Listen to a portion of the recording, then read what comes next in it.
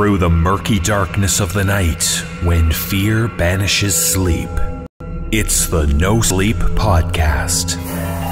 Born from the nightmares of Reddit.com's No Sleep forum and featuring tales from Reddit's authors of horror, we present you with tales intended to frighten and disturb and keep you awake as the night slowly creeps past.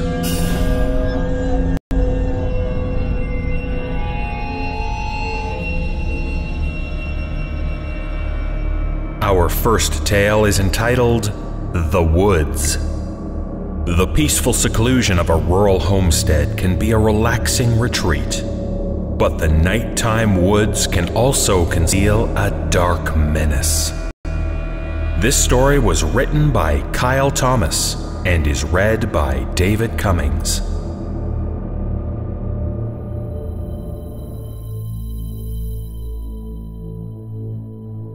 My fiancé lives about 90 miles from my hometown. As a result, I end up driving there every week during the summer to visit for a few days. My fiancé lives in the country. Her father and most of her neighbors owns 5 acres of land, half of which is wooded. Enough land to prevent any neighbors from seeing what's happening on their property. Normally that's fine, but sometimes privacy isn't all that great. My fiancé and I had gone to bed. My room is a small room that her mother uses for crafts, and it is the closest to the woods. I was woken up around 1 or 2 in the morning. I heard noises coming from outside. No big deal at first. Her family owns a sheep, a goat, and some chickens. At first I thought it was some animal, and being groggy, I rolled over and started falling asleep again.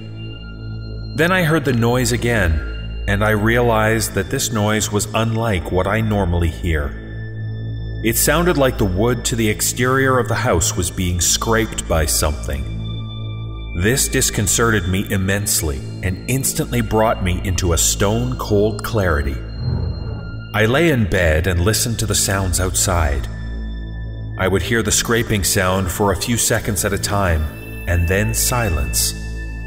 Sounds then started coming from inside the house.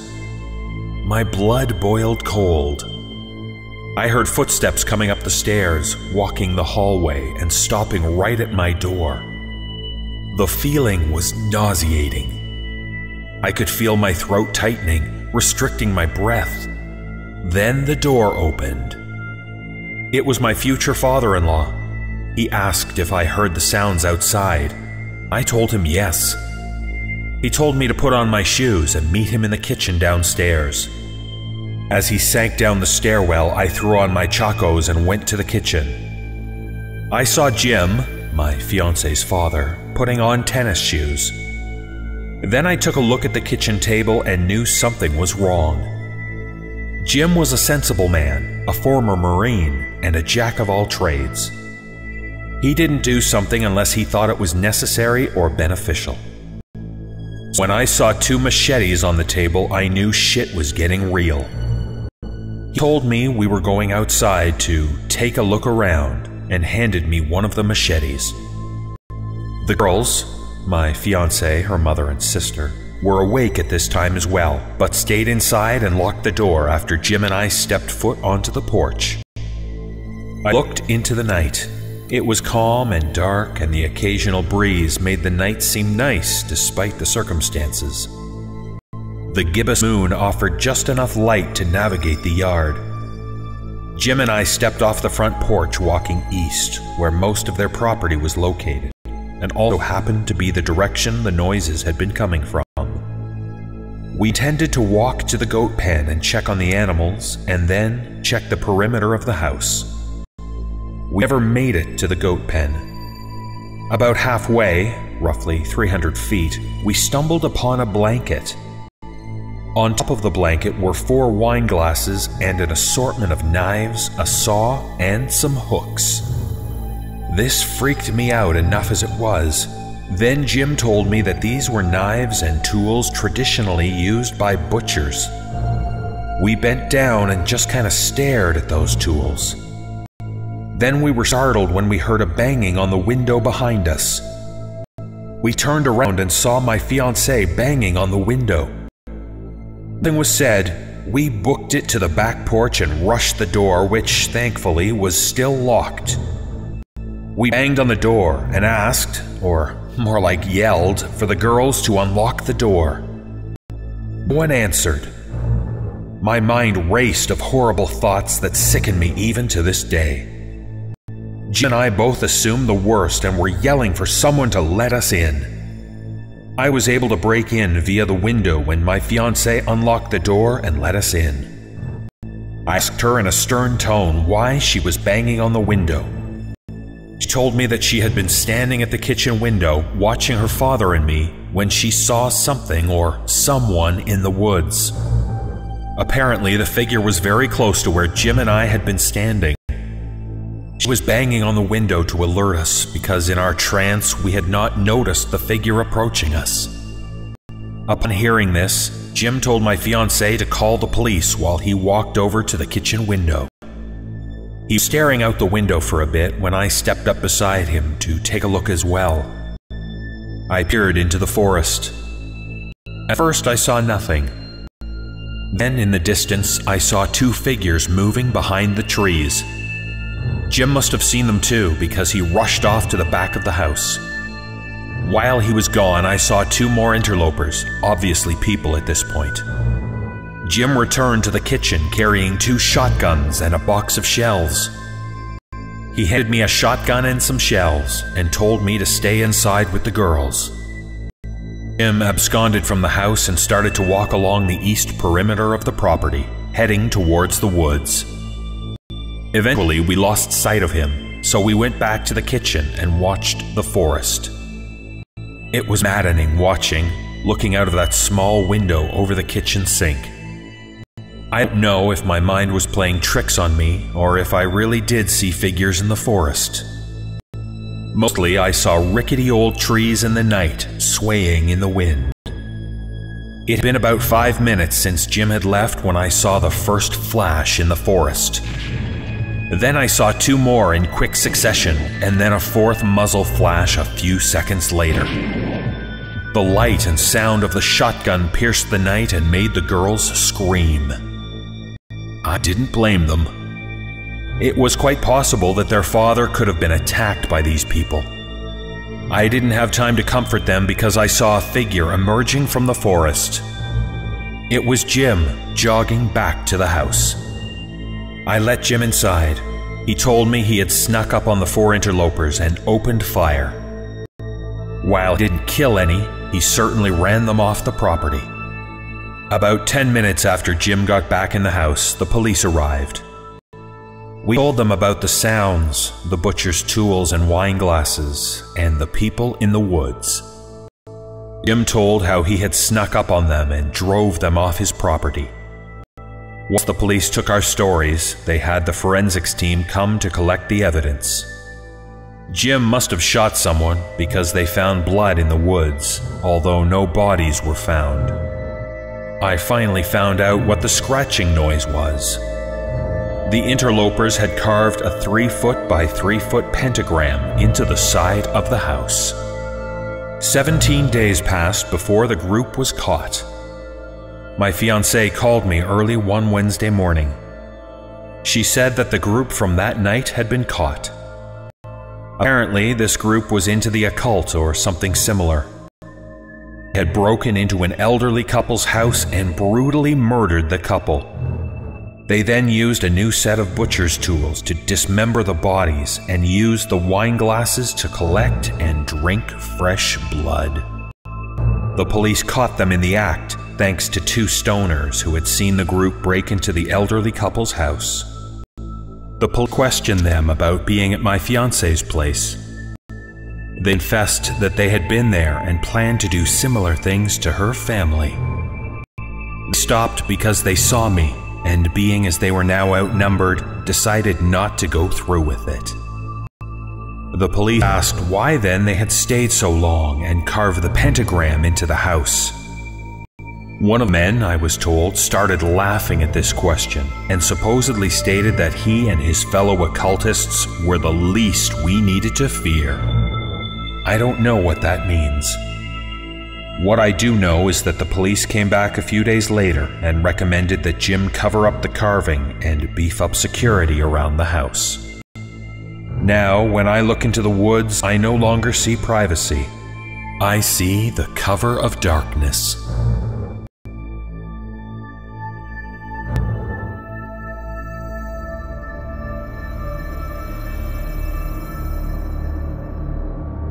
Our second tale is entitled, Can You Hear the Birds Singing? Horror comes in many forms, and the horror born of loss can be the most disturbing of all. This story was written by Douglas Bramlett and is read by David Cummings.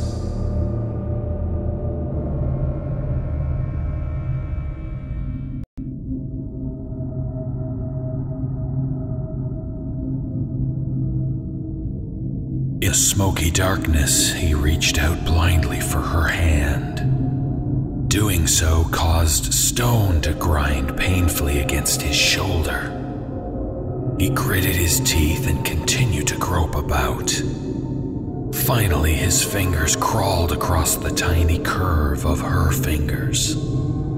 He gripped her hand suddenly, tightly, like a swimmer reaching for the shore.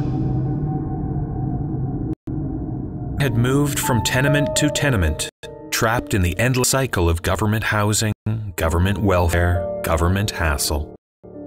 He didn't really know how to care for her without her mother, but she was all he had, all he was. He would trudge home after whatever job he currently had that week, bones and body aching with the pain of too many years of hard work and too few days of rest. He'd trudge home, stopping first to pick her up at government-appointed daycare with its too many screaming brats and too few caring eyes. Walking away from that, her hand in his, he stood straight and tall, his step filled with energy and life. There's still some warmth in her hand. She squeezed back weakly. Somewhere beyond the darkness, he could hear the sirens still, the screaming. He had been startled awake by the wailing of a smoke detector 1 floor below. It had made him bolt upright, his shoulders screaming in answering pain. He stumbled across the dark apartment, vaguely realizing that he couldn't see because of the already rapidly spreading smoke. Tripping over some toy in his blind rush, he cursed softly under his breath and fell. Pain lanced upward to meet him. He rolled to one side and felt for what he had landed on. He had to hold it very close to see it in the dim light. It was a toy truck. He had picked it up at the Salvation Army last week, broken already when he bought it. He was startled to recognize a spread of blood, his own, from his throbbing knee, and, frustrated, flung it across the room. He heard an answering crash of glass from somewhere, and a few feeble beams of light stabbed inwards towards the ceiling, tracing the sinuous patterns of smoke around in swirls. Great, he thought, probably have to pay for that window. He got up and limped as quickly as he could toward her door. He wandered the sterile halls, peering blankly at the various numbers. It was all a shock, both wonderful and painful. One life given, another life taken.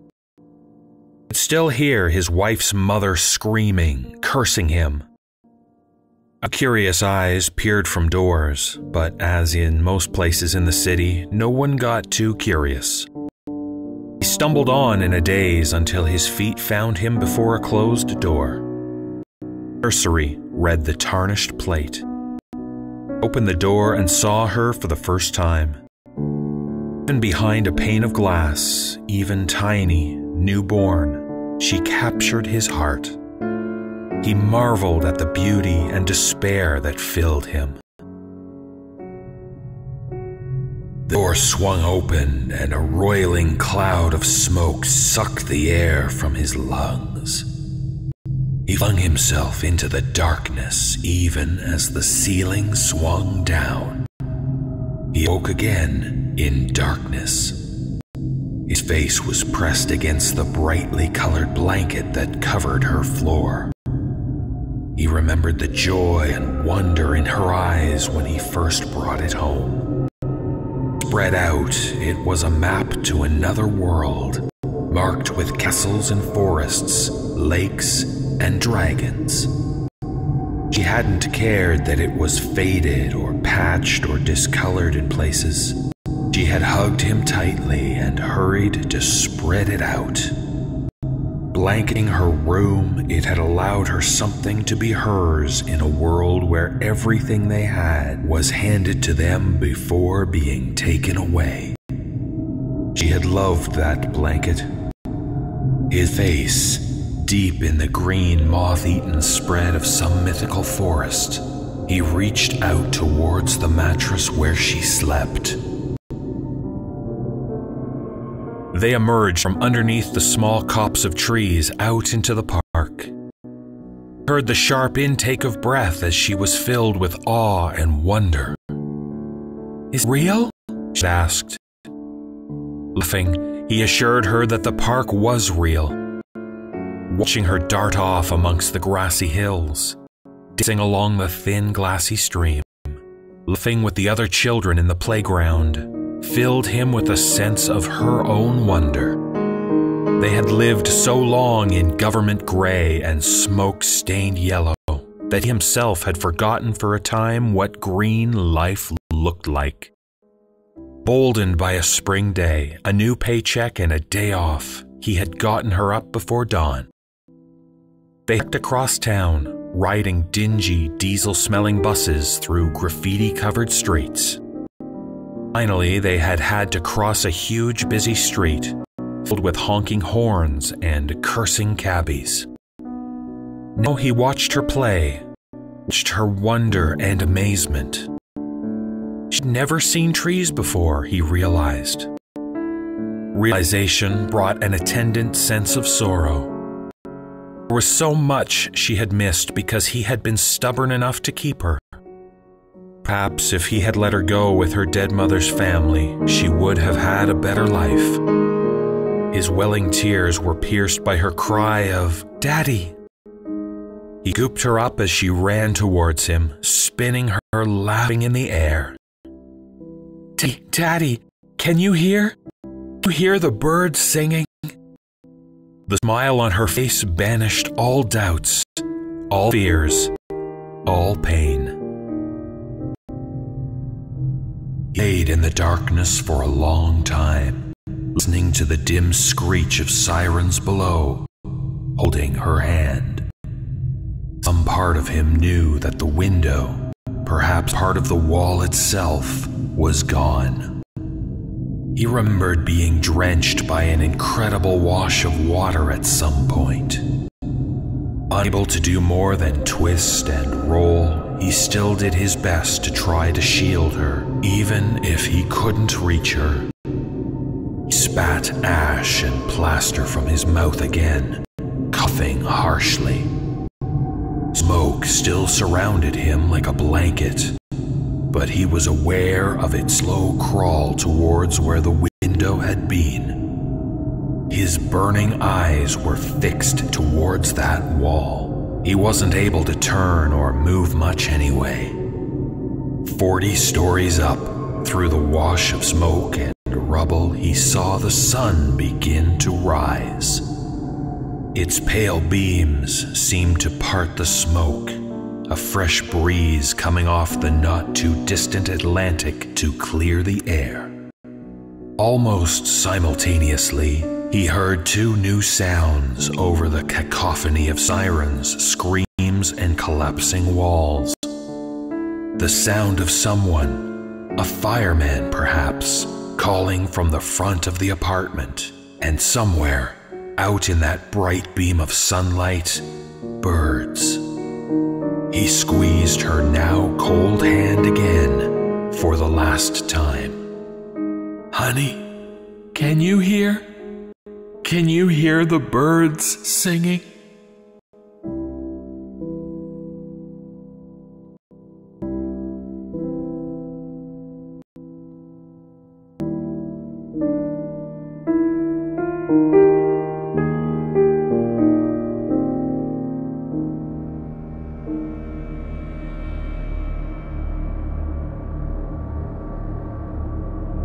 Our final tale is entitled Laurel Highlands.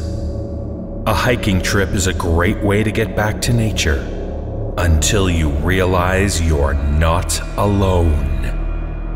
This story was written by Bill Penfield and is read by David Cummings.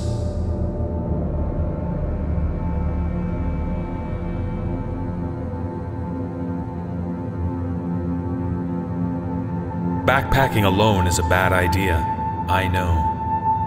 I sat staring at a tiny goddamn fire, wondering why I hadn't prepared myself for this. In my defense, when you plan a 2-week-long hike with friends and you expect to meet up with them on day 3, you tend to forget that on those first couple nights, you're going to be alone. It just doesn't occur to you. You don't think you're alone, just in transit. In fact, shit, before that 3rd day when you all meet up and share a fire, the trip hasn't even started yet. At least, that's what I forgot, anyway. I get jittery in the woods at night, even when camping with others. Every sound gets amplified by paranoia. I've been rattled out of a tent before only to find myself having a staring contest between a flashlight and a chipmunk. Inside the tent, it all sounds the same. Possum, deer, mice, chipmunks, raccoons, bears, people. It's all just leaves moving somewhere out there in the dark of the woods. So I thought the first night was going to be bad. I surprised myself by falling asleep pretty quick. I figured it out in the morning. It had been a windy night, kind of breezy, and the beautiful deciduous forests of Pennsylvania sounded like the ocean just above my head. It was pretty. It was nice. And it masked the sound of anything running around out there. There was no wind on night 2. Before sunset, while I set up my little tent and let an MRE heat up a bit, there were birds gossiping in the trees, chipmunks arguing with each other on the ground, and I'm pretty sure I heard a deer or two walk by up the trail a bit. The forest was noisy. Birds gave way to crickets and frogs. The sun went down, I bagged up my trash, and went to sleep. It took me a little longer this time. When I woke up, the forest was silent. My watch gave me the bad news. 2 a.m. If you've never been in this situation, I'll try to describe it the best I can. Imagine you're in a nylon box whose walls are inches from your hands and its ceiling is a couple feet from your face. The sound your sleeping bag makes as it brushes up against the edges of the tent as you make the slightest of movements seems disturbingly loud, like opening a bag of chips in a movie theater. You don't want to bring any attention to yourself, so you don't move. At all. And you're stuck like that until you can fall asleep. Shit's not easy. Add to the fact that you didn't see one vehicle at the trailhead parking lot 2 days ago, and you haven't seen or heard another hiker on the trail at all, and you're probably about 25 miles from a road in either direction, well, believe me, you start listening for shit. And that's exactly what I was doing right then. I was uncomfortable, effectively paralyzed from anxiety, trying to allow my eyes to adapt to the darkness, listening for whatever was out there. The way it works, usually, is you hear a faint rustle of leaves in the distance, then a crash or two, then discernible footsteps on top of the forest fodder, then they slow down a bit once they get close. Something smells your stinky clothes, and it goes on its way, reversing the process. It's the going away part you want to hear. I probably stared up at the top of the tent in absolute silence for about an hour. I didn't hear any animals at all. That was unusual. Then it happened. There were no footsteps in the distance to warn me. This wasn't the slow, cautious movement of the nocturnal. This was loud and quick.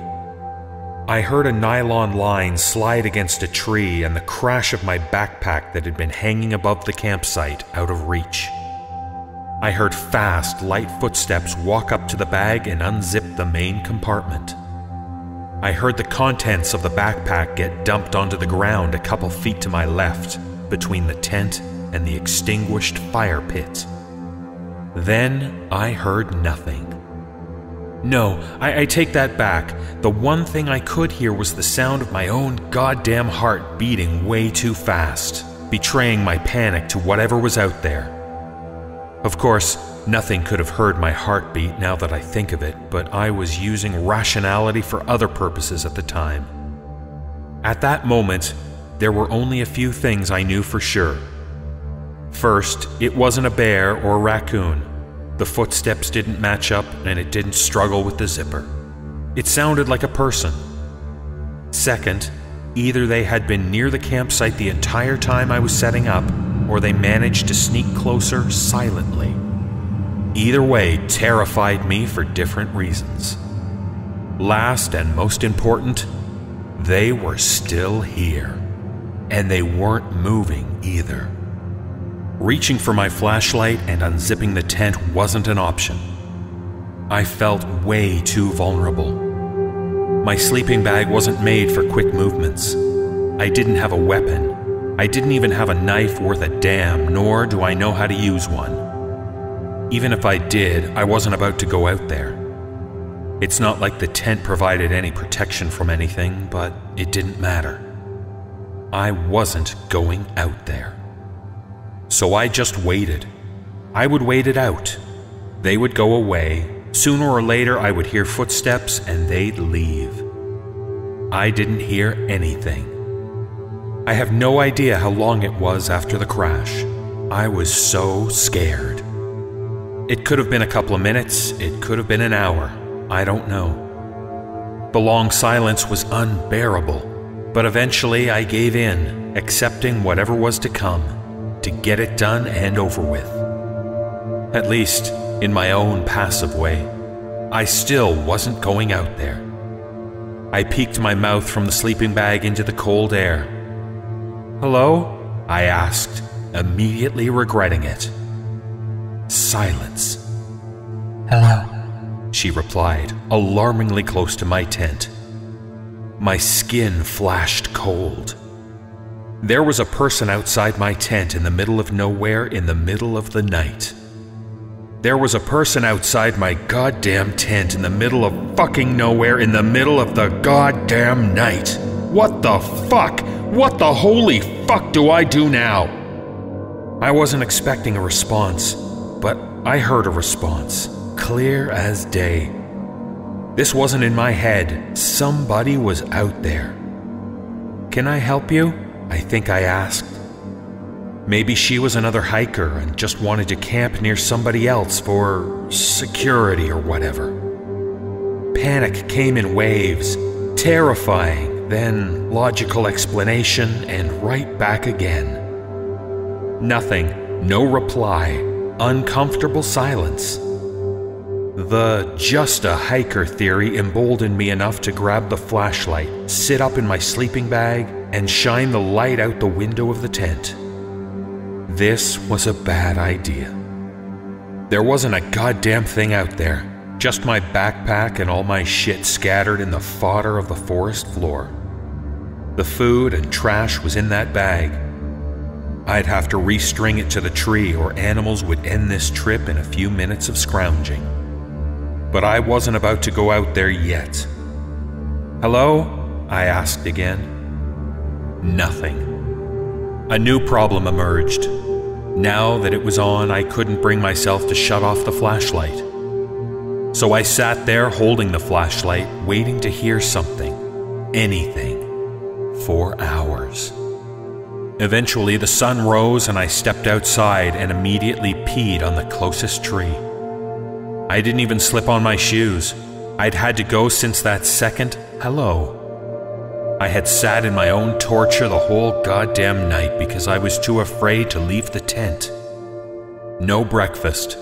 I packed my things back into my bag as fast as I could, thanked the maker of compression sacks as I stuffed my tent and sleeping bag together, put on my shoes, and found the trail. I was fucked. 25 miles in 2 days was okay for me, by myself, but I had planned on doing better. At this rate, I wouldn't meet up with my friends that night like I had wanted, unless I war marched 20-some miles up and down some pretty impressive mountains all day, without stopping, and well into the night. And if I did that, there was no guarantee I would be able to find their campsite in the dark. They could be anywhere just beyond the trail. I would have to do this hungry, and on about 4 hours of sleep, looking over my shoulder the entire time just in case somebody who decided to dump my supplies and then silently slip away chose to follow me. So I was fucked. I was miserable. I still didn't see anybody else on the trail in either direction. The weather was humid and I was going too fast. I was sweating too much water and not taking breaks. The hills were getting steeper. The entire forest seemed to change. It wasn't inviting anymore. It was millions of places for something to hide, just out of my view. I hiked scared. The lack of sleep made inclines harder. Going downhill quickly felt too much like running away from something. I couldn't get my mind off the previous night. My imagination went to a few regrettably dark places that would probably haunt me later. I hiked. And even after all that, I still only managed 15 miles when I had to put down my pack and admit defeat. I wasn't going to meet up with anybody tonight. I'd have to camp. I needed to camp. I needed to sleep. My feet were wrecked. The blisters on my heels were of the unsatisfying kind that could not be sliced into relief. I hadn't cut my toenails in a couple of weeks, and the excess nail from each toe dug into the next. I built a small fire and numbed my feet at its side. Fires in the Northeast burn quickly. You can gather a pile of wood the size of a refrigerator and still not have enough for an entire evening if your sleeping suddenly became impossible. So you either have tiny fires or collect a whole lot of wood. So I had made 2 mistakes. I hadn't gathered any wood, really, and this fire was pretty large. It was too dark to go searching, and I couldn't motivate myself to try. I just wanted to sleep in my tent with the glow of the fire outside to comfort me a bit. It's not safe, but I thought it would help. The fire goes out slowly. I fall asleep slowly. She came back. There was a fire burning freshly outside the tent when I awoke that night. A continuation of my fire. Someone had put more wood on. And there was her shadow, flickering quietly on the wall of my tent as she sat between me and the fire. I waited for her to go. Her shadow was a slightly blurred silhouette, but I could tell she was sitting. It wasn't until she had got a little closer that I realized she hadn't been watching the fire. She had been staring at the tent. She moved so quietly. If she thought I was sleeping, I wasn't about to reveal otherwise. She reached down to the zipper at the bottom of the tent. I mashed my eyes closed and slowly buried my head into the sleeping bag. I just wanted her to go away. She was unzipping the door of the tent. I felt the flap of the door rest on top of the sleeping bag. I could hear the campfire outside. I could feel her arms slide against the far wall of the tent and land on the floor, holding the weight of her body over me. She was staring down at me. I could feel her there, just inches away. She whispered. I couldn't open my eyes. I couldn't move. I didn't dare move. I couldn't respond. I didn't know what this was. Whoever was holding themselves above me wasn't moving. She was unnaturally still. I moved my arm just slightly inside the sleeping bag, then my leg. I felt only the tent. I opened my eyes. There was nothing. Nothing was inside the tent with me. A few mosquitoes found themselves trapped at the top of the ceiling. The door was still open. The fire still cracked outside. I lifted up my head. She wasn't out there either, at least nowhere I could see beyond the light of the fire. It was 1:30 a.m. The sun would not rise until 6:15 a.m. And if I could not find my friends the next day, it would be a 3-day hike back to my car. It was a long time before I gathered the courage to reach out and close the door of the tent. I stared out into the dark beyond the fire, waiting for the sound of footsteps that would at least give me a direction to defend. Waiting for the bugs on the ceiling to find the emptiness of the door. Waiting for her to come back, to emerge into the light of the fire, to see if she matched what I imagined in my head. And what I pictured terrified me. Eventually, my hand felt the switch of the flashlight, which triggered some small spasm of boldness inside me that allowed me to zip the door shut. The zipper stuck on a fold halfway to the bottom, and I panicked a little, expecting something to run in just then at that moment of weakness. Nothing did. The tent shut. I put my back to the woods and faced the dimming fire. I woke up late, a half-day's worth of sunlight wasted. I didn't even bother with the trash, I'm embarrassed to say. I just left it. I stuffed the tent and the sleeping bag in the pack and took off down the trail. I had no idea what I was going to tell my friends. This was the kind of thing a very confident listener usually responds with, "Okay, you need to go to the police. Somebody was trying to rob you." I needed that. I needed company. I needed some outsider to tell me not only that this could be explained, but there is an appropriate and very necessary step that we will all now take to correct the problem that I am incapable of seeing because of being scared shitless. I walked imagining what they might say. Or maybe they'd laugh. Maybe they'd be right to laugh. It wasn't until sunset when I realized my mistake. On a north-south trail, you'd have to be pretty goddamn dumb to get lost. There are no branches going to smaller trails or connections to different networks or any of that. It's just a line through the woods. I was hiking north, so I camp on the west side of the trail, wake up, get back on the trail, turn left, there's north.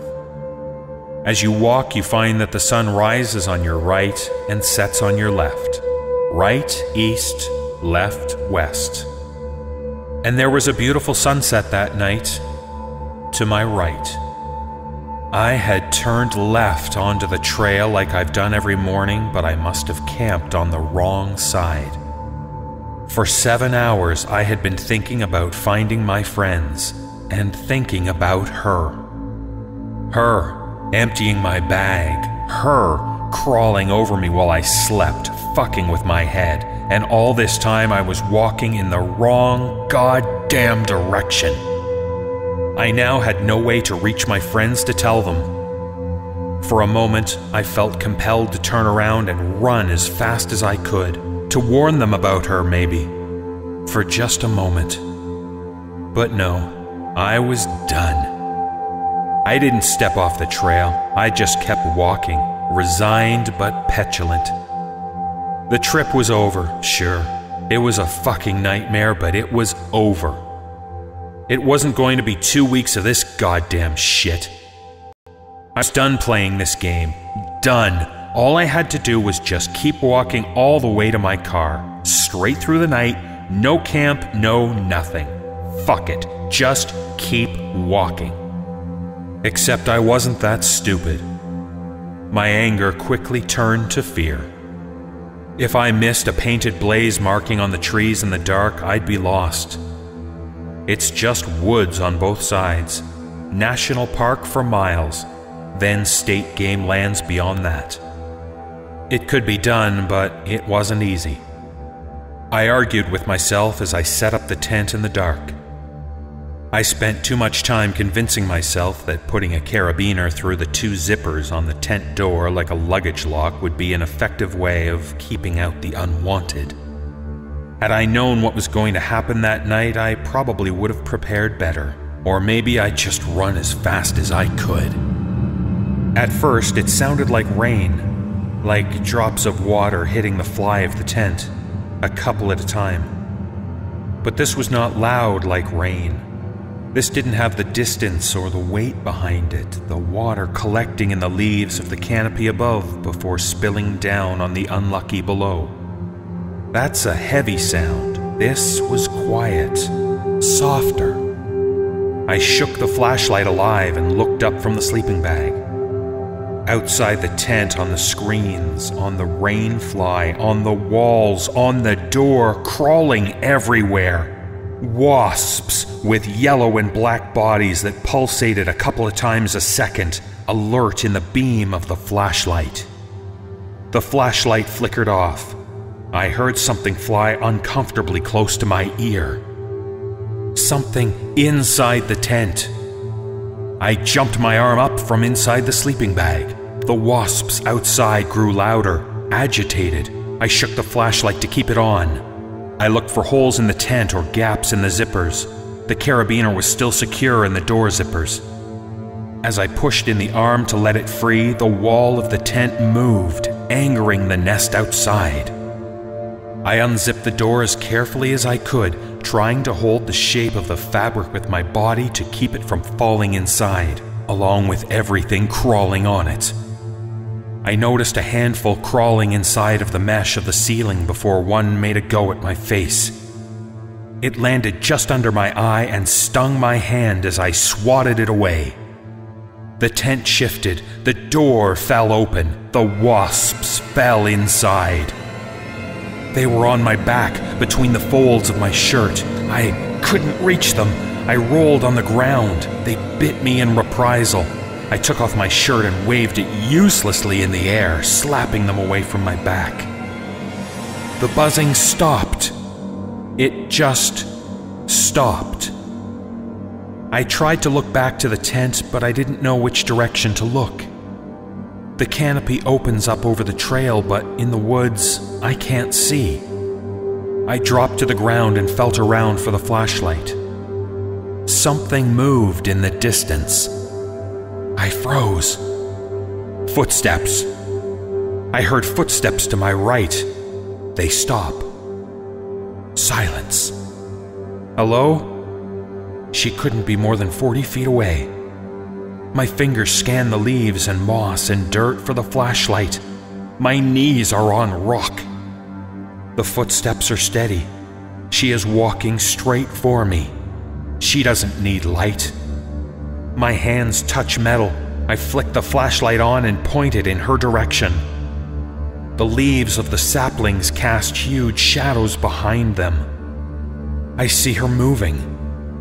The flashlight flickers. I am shaking. The light is shaking. I see her hair. She is only beyond the second layer of trees in front of me. I am stumbling backwards, trying to keep the light that way. The light trips with me and catches her eyes. Her eyes reflect the light back, like a dog's. The flashlight dies. I hold it anyway. I am crawling backwards. She's here. I feel her nails on my face. Her skin is cold. She is silent. I run. Behind me, she is screaming. About halfway there, when I climbed my way up a hill to a ridge and looked down on the valley and didn't see the parking lot yet, just miles and miles of trail, honestly, I broke down. I cried openly. I didn't have shoes, my back hurt, my hand was swollen, and I thought she was hunting me. How do you deal with that? I lost it. The worst night of my life wasn't the night I saw her. It was the night after, when I was sure she was just behind me as I walked. I didn't turn around, I just cried and walked through the dark. I knew if I turned I would see, well, that again. There wasn't much more I can tell you about that night. I was a wreck. I was terrified all the way back, but I have to say I'm happy I didn't run into any other hikers right then. I can only imagine what I must have looked like, how I must have sounded. When I was in my car, driving back home, I didn't even look in the back seat. I was so fucking scared. Even in my own fucking bed in my apartment nowadays, sometimes. I want to tell you that I figured it out. I can't. I have no goddamn idea. My friends didn't see her. They hiked south when I didn't show up. They found my note in the trail register and walked it all the way to Ohiopyle without any problems at all. But I am not the only one who has experienced this shit. Seven Springs, Normalville, Mill Run, Ohiopyle, and Confluence to as far north as Laurel Mountain and New Florence. And not just hikers.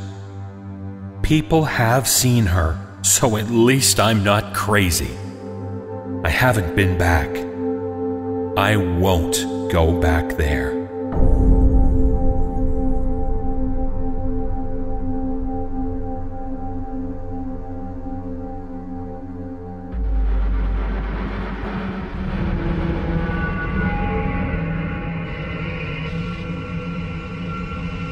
This concludes this episode of the No Sleep Podcast.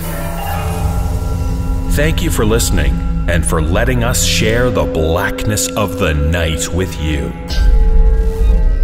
To learn more about the podcast and the ways you can help us make more episodes, please visit nosleepaudio.reddit.com.